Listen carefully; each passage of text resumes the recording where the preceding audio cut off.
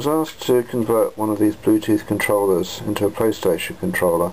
The buyer effectively found this controller to be a bit awkward to use. It's designed effectively to put your PDA inside here and then use it via Bluetooth. However, the buttons are a little bit clunky, not particularly easy to use, and he wanted something better. So consequently, I've taken the PlayStation 1 controller and put the board inside. It's needed a fair bit of work to make it all fit. It was very snug. However, I did eventually manage to succeed.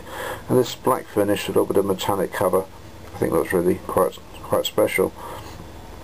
Button placement. Open this up. There's a D-pad, of course, correlates to here. The 4 main buttons across there. There's only one start button. There's no select button here.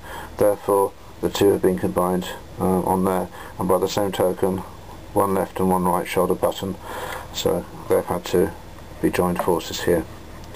The next video shows the controller working. The purpose of this video is to show when I press the buttons on the modified controller that it works via the Bluetooth to the computer on the keyboard test.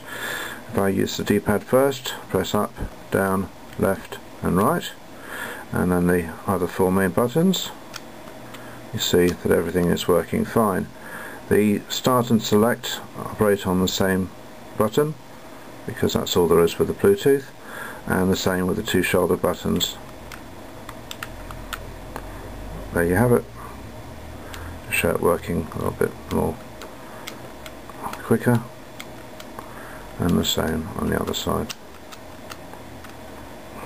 Thank you.